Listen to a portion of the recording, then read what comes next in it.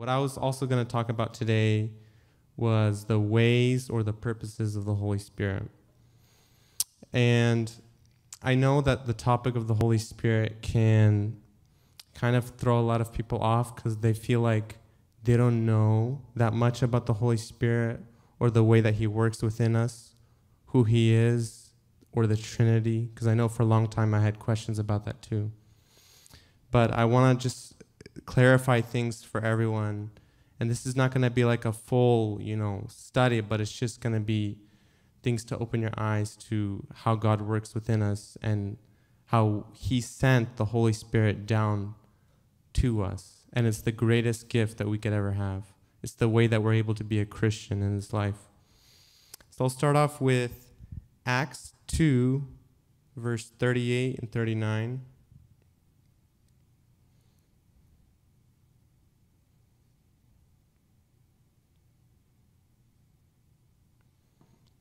Okay.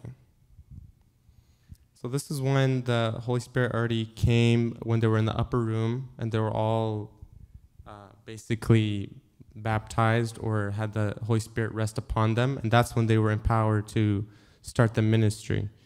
And this is when Peter, who was the one who denied Jesus, who now was empowered and had the boldness to start speaking in front of all these people the truth. And this is what he said, and this is really important. Verse 38, Acts 2. And Peter answered them, "Repent and be baptized, every one of you, in the name of Jesus Christ, for the forgiveness of and release from your sins. And you shall receive the gift of the Holy Spirit. For the promise is to and for you and your children, and to and for all that are far away, to and for as many as the Lord our God invites and bids to come to himself." So that right there shows you that when you are born again, when you ask for forgiveness and you are born again, you permanently have the Holy Spirit living within you. I know I used to think that to have the Holy Spirit within me, I would need to somehow struggle and learn to speak tongues, which made no sense. But that's how I used to think. That's how traditions were. But you have to know that when you are born again, you have the Holy Spirit within you. You have him for fellowship. And what people get confused about is the ministry part, where we are baptized with him. That's when we surrender, and we are baptized with him, and we are empowered to do the ministry. But remember that when we are born again, we have the Holy Spirit within us forever. He'll never leave us. So I want everyone to know that if you're born again, you have the Holy Spirit within you. It's very important to know, because a lot of people feel like, I don't know if I even know God or if I even have the Holy Spirit. I don't know anything about him.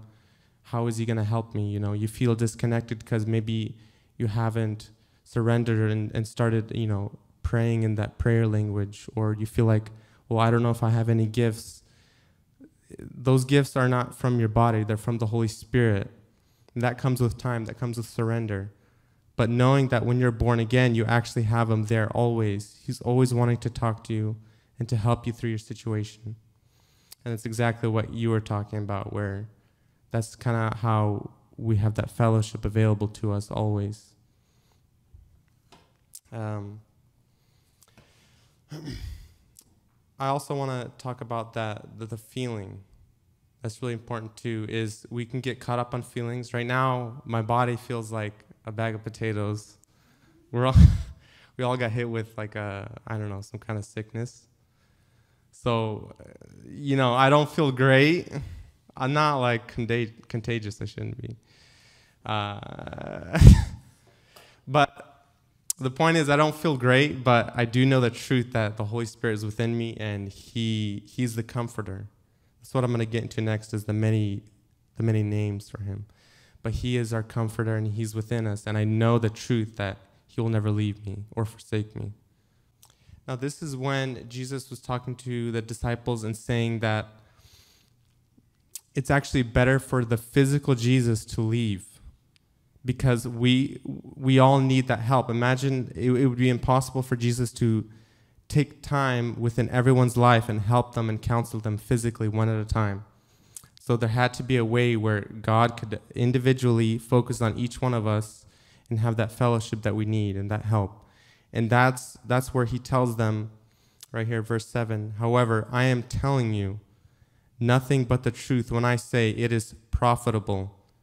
And then I'm reading out of Amplified, and it's saying good, expedient, advantageous for you that I go away, because if I do not go away, the Comforter, and then there lists names, the Counselor, Helper, Advocate, Intercessor, Strengthener, will not come to you into close fellowship with you. But if I go away, I will send him to you to be in close fellowship with you. So he has so many different roles and things that minister to us in every part of our life. And we all have that availability to have that individual time with God. And that's what I really want you guys to remember and focus on whenever you're struggling. I also want to talk about the other thing that the Holy Spirit does is he guides us into the truth, and that's in verse 12 through 14. Same chapter, John 16. Actually, yeah, verse 13 through 14. But when he, the Spirit of truth, comes, he will guide you into all truth, for he will not speak on his own message or on his own authority. He will tell whatever he hears from the Father, and he will give the message that has been given to him, and he will announce and declare to you the things that are to come, that will happen in the future, and he will honor and glorify me, because he will take of what is mine and will reveal it to you. Now that kind of helps you to see how the Trinity operates and what is the ways or what is the purposes of the Holy Spirit in our lives. A lot of the times we need to honestly just, when we lack wisdom or understanding and it feels like we honestly don't know what's going on with our lives or with God in our position with him, or we don't understand how he operates, we have that availability with the Holy Spirit to ask the truth. And he's willing to give us that truth that we need to know about God, that he answers our questions. Okay. I want to show an example of Stephen in Acts. So Acts 6, verse 8 through 10. And I thought this was interesting how the Holy Spirit actually helped Stephen to be able to defend his faith. So that's another thing that the Holy Spirit will do. When you're in those positions where you're going to be tested, whether it's by people questioning you or it's going to be a sickness or a deadly disease that attacks your family, and these trials and these tests, that's when the Holy Spirit really shows. In our weakness, that's when the Holy Spirit will strengthen us. He'll show his strength. So right here in Acts 6, verse 8, now Stephen, full of grace and power, worked great wonders and signs among the people. However, some of those who belonged to the synagogue of the freedmen, as it was called, and of the Syrians, and of the Alexandrians, and of those from Cilicia and Asia, arose to debate and dispute with Stephen. But they were not able to resist the intelligence and the wisdom and the spirit with which by whom he spoke.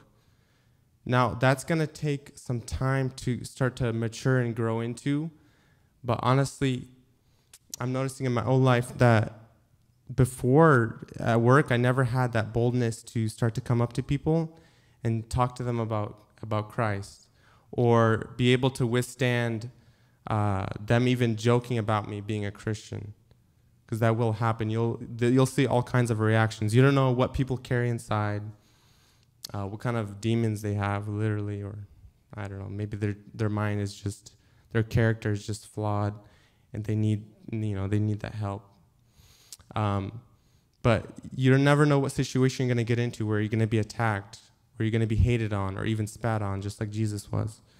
But that's where that Holy Spirit, he comes and he helps us to stay strong in our faith and actually be able to turn the tables and be able to turn their eyes and their faith onto Christ.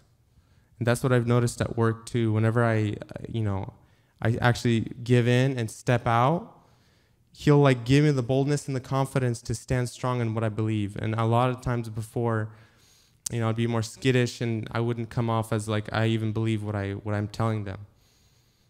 But if you take time or take those chances to just step out and give in, he'll keep bolstering you, and you'll get that close relationship with him. And the other part of this relationship and this fellowship with the Holy Spirit is continually being filled with him. We always struggle and we always wonder why we're not being free from this sin or this addiction that's in our lives, or maybe our anger issues or impatience. But when you have a bucket full of, let's say, how do you get all the air out of a bucket? Let's say that was the sin or the anger and the hate. You fill it with water. That'll make sure there's no air, empty air in the bucket. You get what I'm saying? So continually stay filled. And how does that work? How do you stay filled? Like Alessia was saying, you take every day, whatever chance you get, to worship, to focus on him. And there's some days where I don't, maybe I just kind of think I'm too busy to spend that time to worship, but he's never going to leave you. He's still there with you. It's about you choosing to, you know what, I'm going to snap back and I'm going to choose to worship. I'm going to stay in this. And that's where you'll grow and you'll mature and you'll learn to habitually live. I'm probably creating a challenge for the cameraman, walking back and forth. I just realized I'll stand still. Giving him a job security. Okay. So what was he talking about? Yeah, feeling. So the worship, and just honestly, sometimes you can just, what works for me is honestly just laying still and listening to like instrumental or music, and you just focus on him. And that could be the feeling, or listening to the word, reading the word will be the Holy Spirit also filling you up. A lot of times we need that first jolt, and that can happen sometimes when he'll prompt you to come up to the stage, and maybe an elder will pray for you. And you should give in to those guidance, to that feeling, if it feels like it's peaceful, like Alyssa was saying. If you have peace with that. Because a lot of times he'll guide you to have a hand laid upon you, because that is biblical. To be filled, because a lot of times we're stuck in our own minds and we can't get past that personal barrier by ourselves to be filled with the Holy Spirit and to continually walk in the Spirit. So this is the next thing I want to talk about, is in Galatians chapter 5, verse 16. It's going to be talking about walking in the Spirit.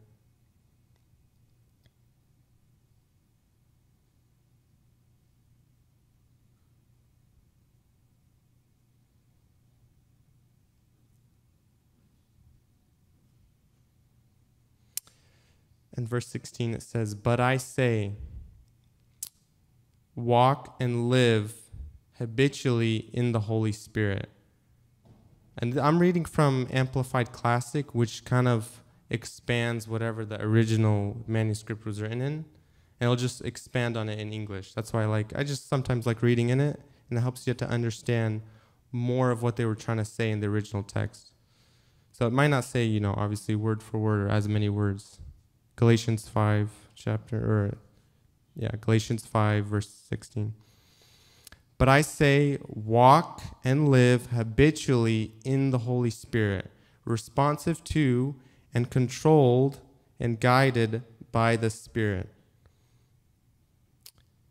Then you will certainly not gratify the cravings and the desires of the flesh, of human nature without God."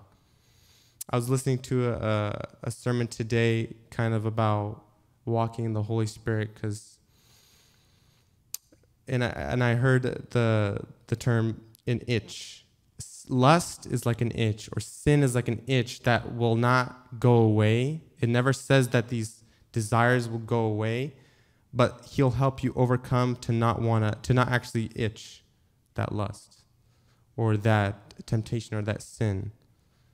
When you are so filled or so full of the Spirit, you don't want to itch that itch, because you already have that joy, you already have that peace. You don't want to fall into that lust or that temptation. That's honestly how I overcame it, and that's how everyone needs to overcome it. I was talking to my foreman today at work, and he has, issues with drinking, and he's trying to overcome it through taking like DMT, which is this new age practice where you take this special drug. It takes you on like some kind of spiritual journey where you confront your demons. This is actually happening, and this is happening in Christian circles, sad to say.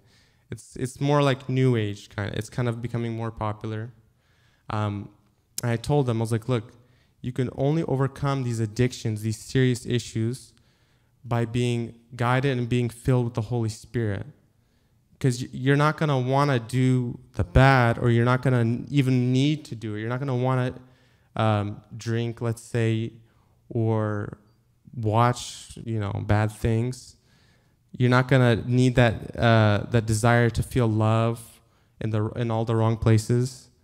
You're going to get love in the right places. Love that the right way that God wanted you to receive that love. And that's by walking in the Spirit. That's by being filled continually.